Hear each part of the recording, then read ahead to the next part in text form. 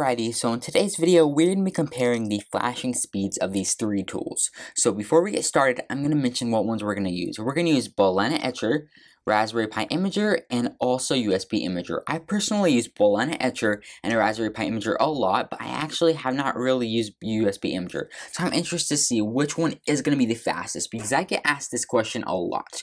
And for this test, I am going to be using the same exact SD card for all these tools. It's a SanDisk Pro, and we're going to be using the same computer, and we're going to flashing one at a time. I will be timing this on my phone, and just to get an accurate result of which tool is actually the fastest available to flash our SD cards. And as my operating system, I am going to be using 64-bit Raspberry Pi OS, because that's really what I have downloaded, but the operating system really doesn't affect the results that much.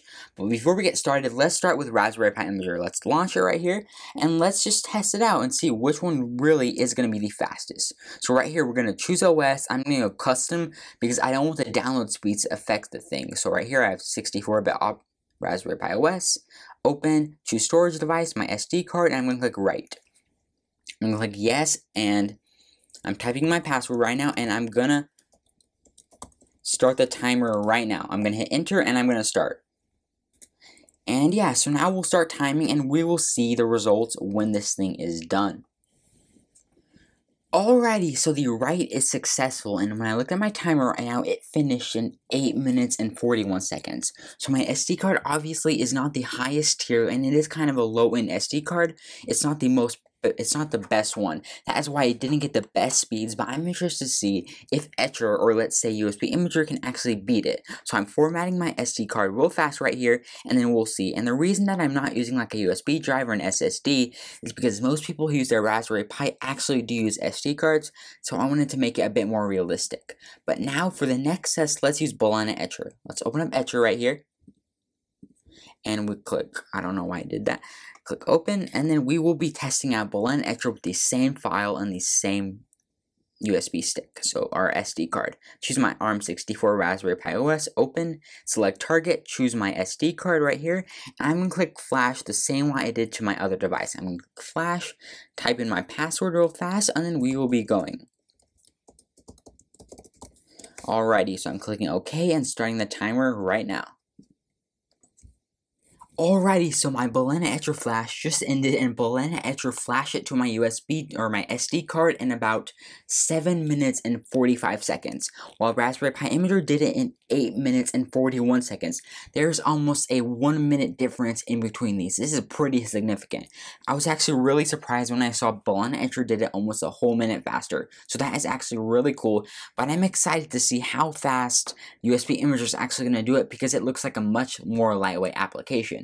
So now let's go over it, and I already formatted my SD card, and let's launch USBImager. But what's kind of weird, on my Mac right here, the only way I can launch USBImager is from the terminal with using sudo, because otherwise it doesn't work correctly, but that's only on my MacBook. I think it would work on any other device normally as well.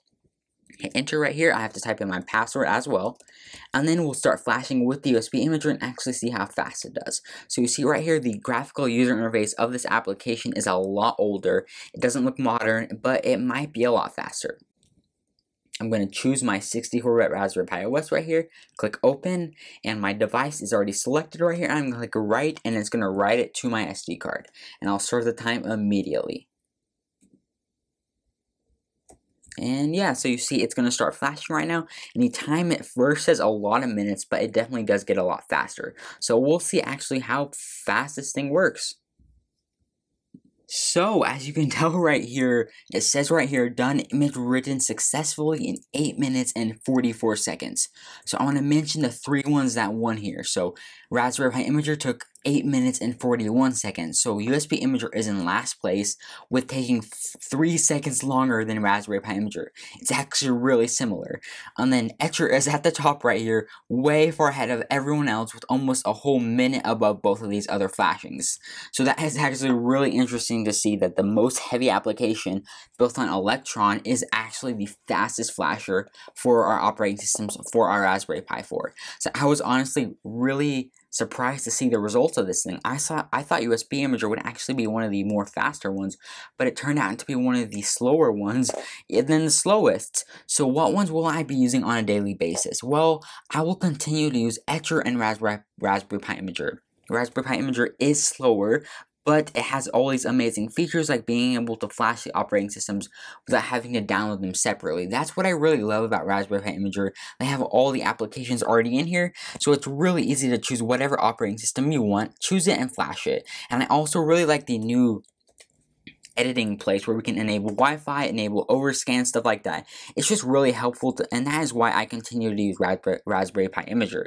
And Etcher, well, Etcher is also just an amazing application, and if I already have my operating system downloaded and I want speed, Etcher is for me because it will flash it super fast, and it is just amazing. So these three applications are pretty similar in speed, but Etcher is definitely pretty ahead of all these applications.